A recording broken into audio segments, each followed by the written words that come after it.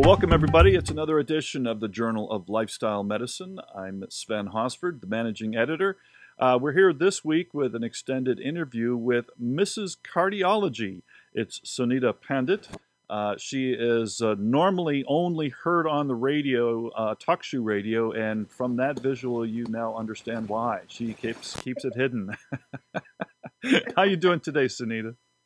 I'm doing fabulous now that I'm hanging out with you here.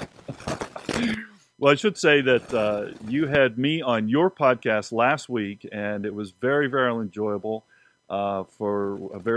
Rarely I get to be the person answering the questions. I'm usually the one asking the questions. So we'll turn the tables on you this time. You have a very, very interesting podcast. Tell us about your podcast and the type of people you interview and the type of topics that you cover. Now you're going to test my memory. I think I'm up to like 40-some TalkShoe shows that I've recorded, and it's been all because of the gracious work of Joanne Coyne-Smith, my producer. Mm-hmm. She runs a marketing company here in Pittsburgh, and she helped me get onto TalkShoe, and we've done, as I said, multiple programs. And basically, we've been trying to find topics they're topics that people want to ask questions of my husband, who's the cardiologist. They're in Mrs Cardiology is where the name came from. Mm-hmm. And in today's world of medicine, he barely gets a 15-minute slot to talk to the patients, and that's not enough time for them to warm up and ask the questions they have in mind.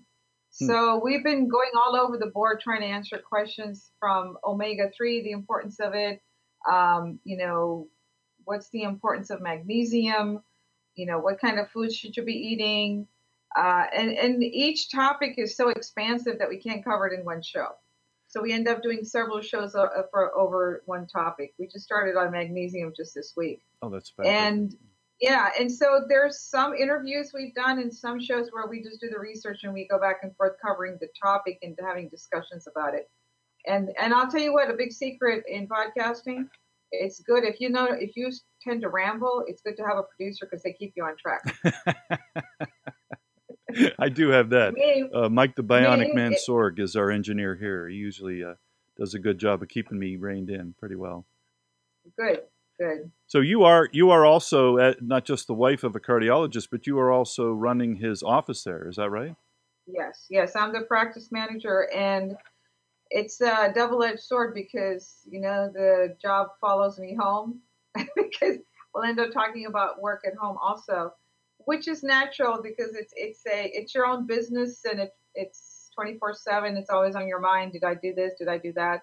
And we really have to force ourselves to take some downtime. Sure. But I know that, coming back to the whole concept of Mrs. Cardiology is that my father died 15 years ago due to congestive heart failure.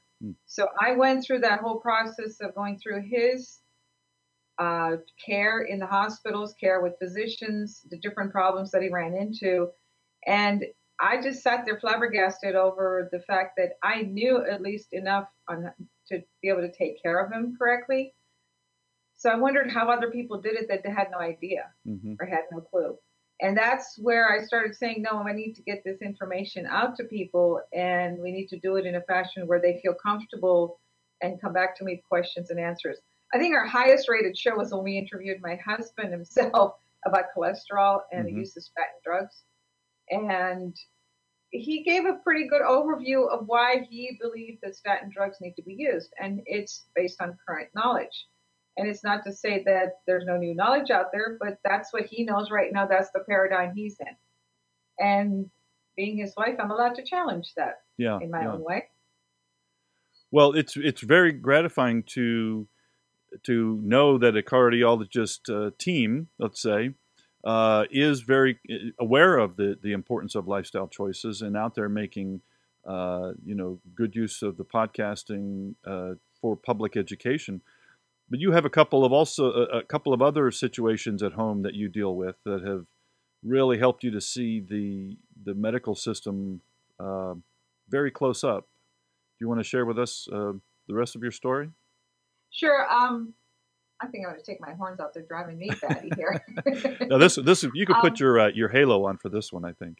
Oh, my halo for this. Cool. I get to wear a halo. Yeah, there you go. Now this is where you're wearing your other hat. Well, first of all, we follow the tradition of Indian living, and my mom lives with us. So when I told you about my dad, he was living with us here at home, and I took care of him till the very end. As a matter of fact, he died in my hands, so I had that honor of being there till the very end. But mom is 84 and a half, and she's the matriarch of the family. She's got 2 bum knees from osteoarthritis. She's a cancer survivor. She's lost half her stomach due to an cancerous ulcer that we found. And so she's been through her rigors of recovery and dealing with doctors, etc. And I have aggressively brought her to a level of, she's on only 3 medications at 84, and she has her own knees. They've not been replaced. And she still walks without a cane, and she still cooks for her son-in-law, her favorite son-in-law, her only son-in-law. And so I wear the badge of saying I'm a caretaker of an 84-year-old. And the other reason I'm wearing the halo today, thanks to you, is because we have a 33-year-old son that was born 10 weeks premature. And at 8 months, we discovered that he had severe cerebral palsy and mental retardation.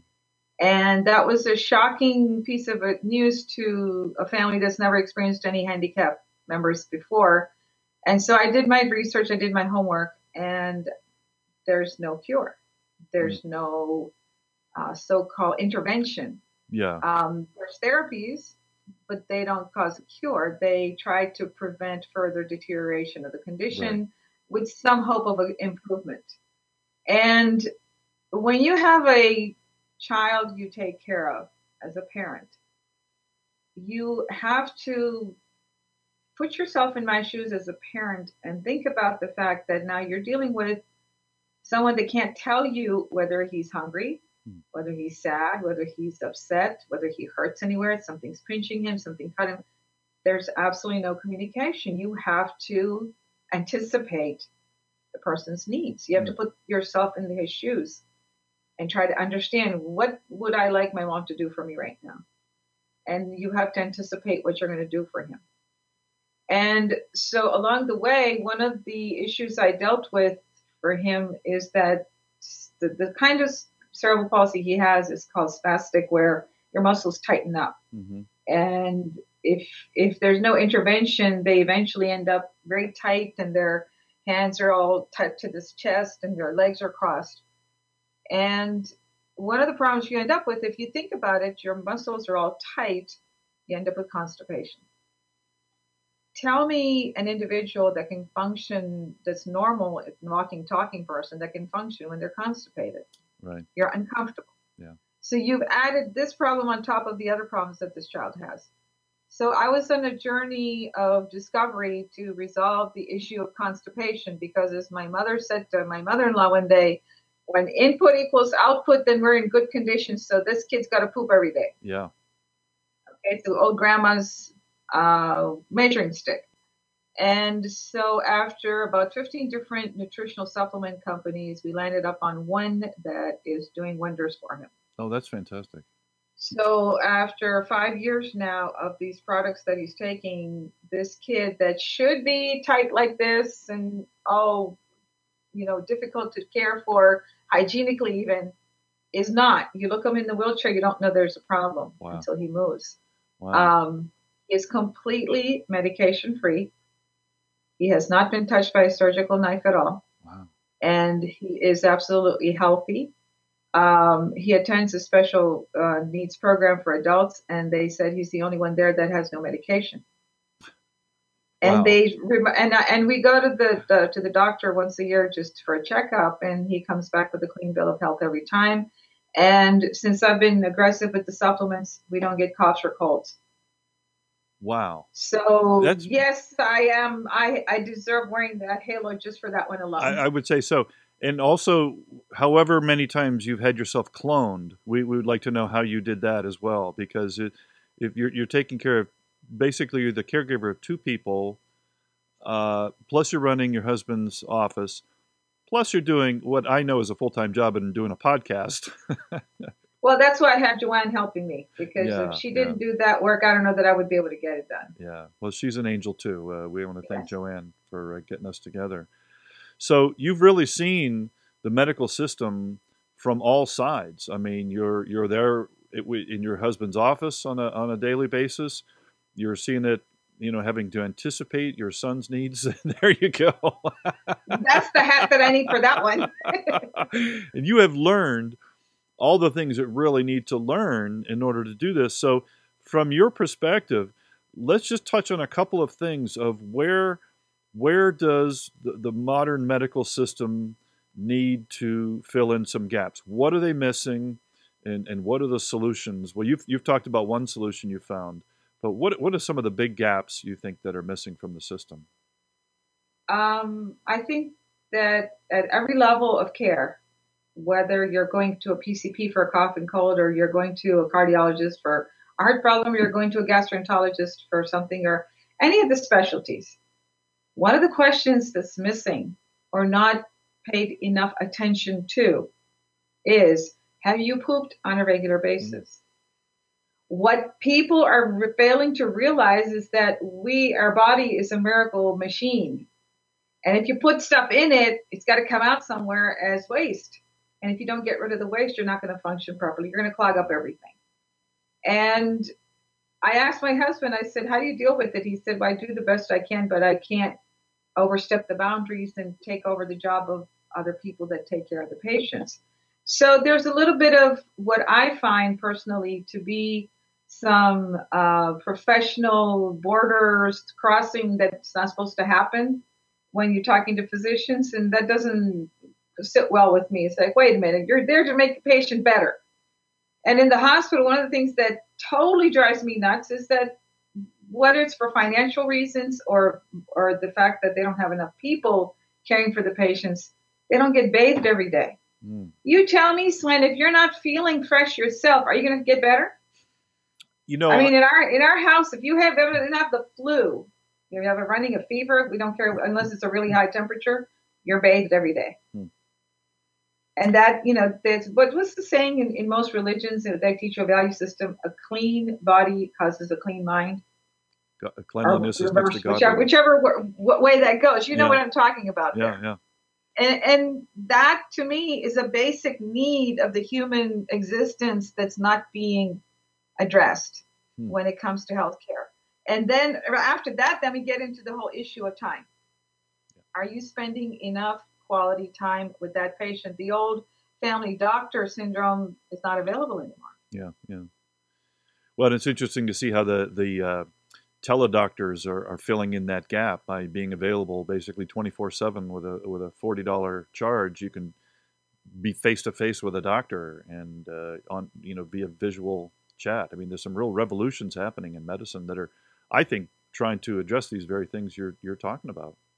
As long as they're really actually following the patient. But the problem with the teledoc system is, yes, you're getting time in front of the doctor, but are you going to see the same doctor the next time? Right. Does that doctor really know you? Well, then the whole problem is that there's no relationship building going on. Exactly. Well, and that's what we're trying to do with our journal here, is to build this network of doctors who understand that food is medicine, that time and education of your patients is super important. And as we talked about on your podcast, you want to encourage people to take responsibility and start making their own lifestyle choices that are going to affect their health. And certainly in your husband's career, that those nutritional choices are really seen most starkly, I think. We know what causes heart disease, basically, by and large. Well, one of the problems that we're running into in cardiology and in medicine in general is that the doctors are not educated in nutrition. Right. They're depending on dietitians. And I'm really surprised at how far back the whole dietitian system is in terms of, you'd think that they would have the latest knowledge in terms of food, which food is really good for which disease, or which disease process can be slowed down, if not prevented, if not gotten rid of. Sure. The standards are set they pass the test and they have to repass the test on all levels of care in medicine, but the standards are not adjusted as needed. There's no wiggle room in it. And so I'm still seeing some people getting the wrong message in terms of food. Oh, yeah. Oh, yeah. Or just getting the wrong food when you happen to be in the hospital, you know. Oh, well, don't even go there. I've seen so many, it's been going on for a long time.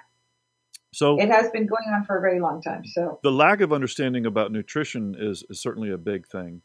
But you've taken a real interest in the role of oxidation, in inflammation, in all diseases. Can you talk a little bit about that?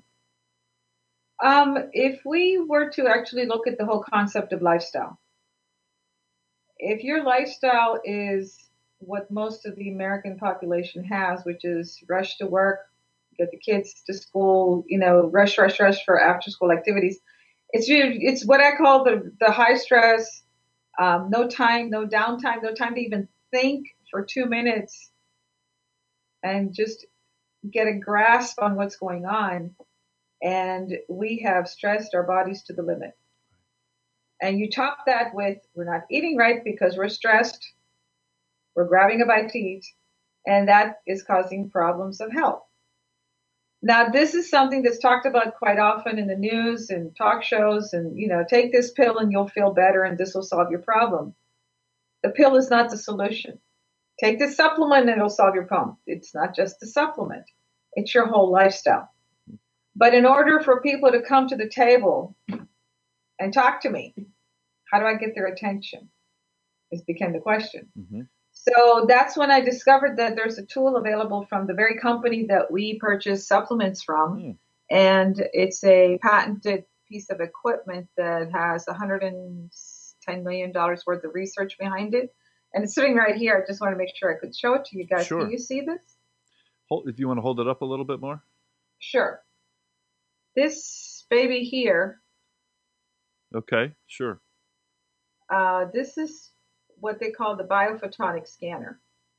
And this is the latest version. So it looks like it's something, if I touch it, I'm going to get beamed up onto I was going to say. Scotty. Yeah, it's very Star Trek-y looking. Yeah, it is. So can you communicate with another planet? What it does is that right behind this button here is a little blue light will come out of it when it's on. And I just simply put my hand on here like this.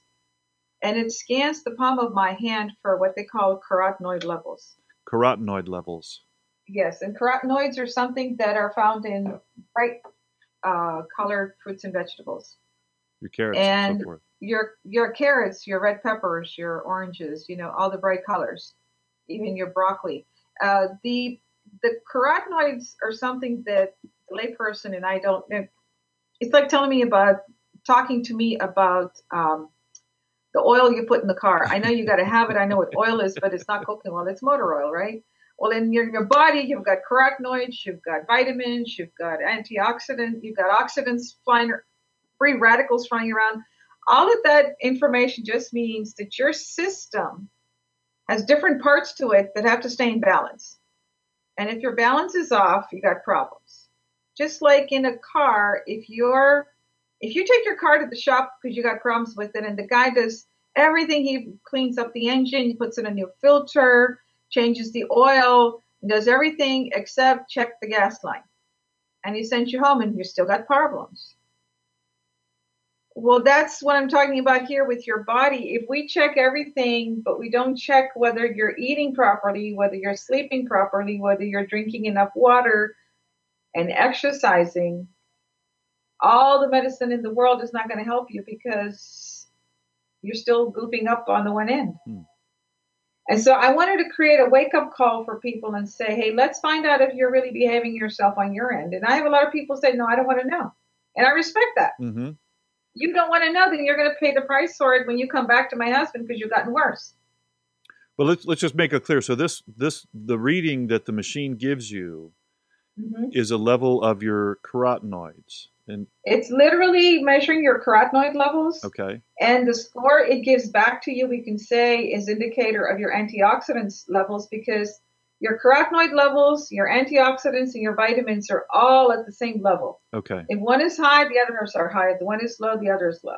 So you want that number to be good, a high number. You want that number to be high. Okay.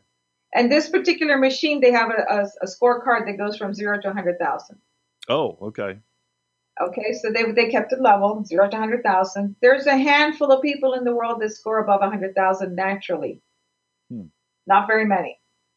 Dr. Oz, when he had this machine on his program, he scored at 75,000, which is phenomenal. And his statement literally was, I didn't get tested to impress you. I got tested to impress upon you that you can do it. Because he's talking the talk and walking the walk. So what's a healthy range? I'm sorry? We'll finish up with Dr. Oz. Okay, so, and when he tested the whole audience to impress upon them that their lifestyle is an important part of their own health care. And the statistics are that I want to get everybody above 50,000 because then I know they're healthy. Because that level of antioxidants in your body says your body is doing a good job of staying healthy. And it also slows down the aging process, by the way. It gets rid of wrinkles and all those goofy things that we hate when we're getting older.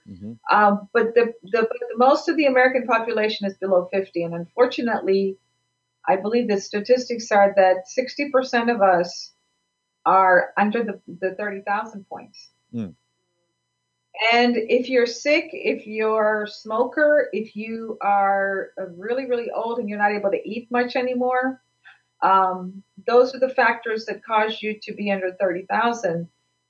But why is the rest of the population like that? Simple, lifestyle. Yeah. You're stressed out to the wazoo. So I'm sure you find people who, they're thin, they think they're fit, they don't eat very well, they don't work out very much, but maybe they're just from stress levels, they're very thin. And I'll bet you find people like that have very low levels of carotenoids too. Do you not? The ones that come out really, really low are the ones that are very sick, like they're on oxygen. They're, when I first tested, I was really low. It's because I'm running around like a nut and not getting enough sleep. I'm not taking care of myself. So I've slowly climbed up the ladder of the score, and I am remembering to take my supplements. That helps. But I recently discovered that just 6 hours of sleep is not enough. 8 hours is the ideal. And the other thing the other piece of research that just came out about Alzheimer's that scared me silly, and you got to pay attention to this one, Simon, and so does your audience. The recent literature is out there is telling us that the golden hours of sleep are between 10 and 12 at night. If you sleep at 11, you're pushing the button, but if you sleep at 12 or later, the next morning starts your first day of Alzheimer's. It's that dramatic. Wow. Well, that's a whole nother conversation. I think. Yes, it is. But what I'm saying to you, though, is that all of this is coming together to say you need to become aware of what you're doing with your life. Oh, yeah. Okay? We need to raise that awareness. Well, we need to challenge people. And let's face it, Swen, the cost of healthcare is going out the door. Yeah. Well, I just want to nail down a couple points in. So this, even though you're measuring carotenoids and antioxidant vitamin levels, stress or sleep patterns or exercise patterns all have an effect on that number. So whatever it is you're doing that or not doing correctly, this device, this one number, this one test will be able to tell you basically your basic oxidation, antioxidation levels, how fundamentally healthy you are at a cellular level. Does that sum it up well? It's technically one more step to that. You put that very well. The missing part is that it's literally measuring how well your cells have been nourished over the past 6 weeks. Okay. So then enzymes and probiotics. My office. I'm sorry. When you come in to get tested, Swen, don't think that you can eat really good today, come in tomorrow and get tested and you're going to be good. No, you got to eat really good for 6 weeks and then come test. But also your enzymes and probiotic levels and all that sort of thing is going to be real important too. Because it's how well you digest and absorb the food. But they're not. That's not what I test with this. Okay. those become important when we find out that your score is really bad. And even if you change your lifestyle, you change your eating habits, you take supplements, and you're still not getting a better score, well, then obviously there's something more wrong with you. Okay. Well, you may have mold and in everything your you're taking, everything you're consuming is being used up by your body just to survive. You may have mold in your apartment, for example.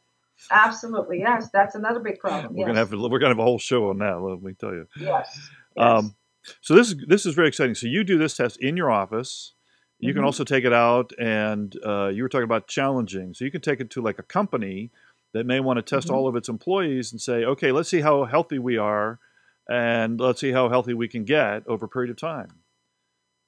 Well, if you look at companies that are offering these health programs where they have a gym on site and they're like encouraging people to get their blood pressure checked, their cholesterol checked, their blood sugar checked, I think the first step would be to do a scanner score and say, hey, dude, you really have to pay attention.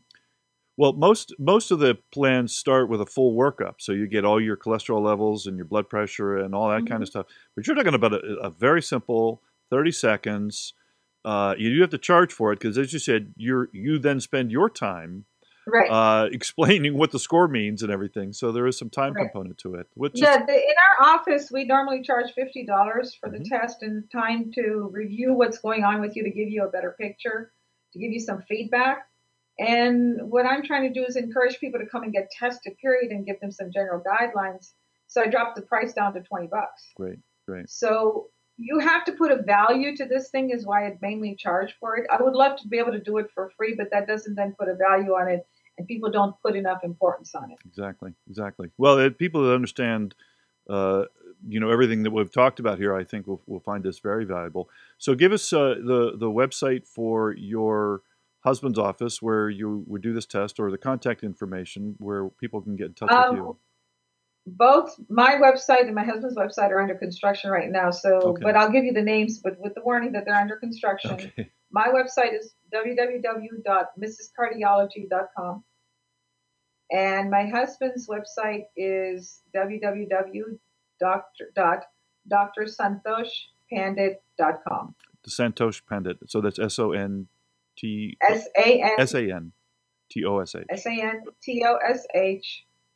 Pandit, PANDIT.com. Okay. And the practice is in the North Hills, Babcock Boulevard? Yeah, we're located right off of Babcock Boulevard where UPMC Passive and Hospital is. We're in the professional building there. And our phone number there is 412-367-9104. And if you want to get tested, call and tell them that Mrs. Cardiology is needed, and you want to get a biophotonic scan. Tell them you want the nutritional lie detector test. That's a great name, the nutritional lie detector test. This is really, are you really walking the talk here? So. Yep, and you could also call it the lifestyle detector test. I think I like that. So people can say you want the lifestyle detector test and only pay the $20. Right. That's great. Well, they just have to mention your show and they'll get the discount. Awesome. Well, we're going to get this. We're coming up on time here. We're going to get this show out to a lot of people. I know this is really good work you're doing. I want to thank you so much for all that we've talked about today, and again for having me on your podcast last week. One interesting thing just came across my desk today. We just have a minute or so to talk about it, and I think this will be a great setup for the next time we have you on the show, just to talk more about this. One of my favorite nutritional researchers is Dr. Michael Greger with nutritionfacts.org. And he just released today a new commentary about cardiologists, basically heart surgeons, he says, and why do they not prescribe nutrition, or why do they keep doing heart surgery when the science is showing that it's more dangerous than just putting people on the nutritional programs. Very quickly, do you have any first reaction to that commentary? Yeah, they don't have the education in nutrition to recommend it.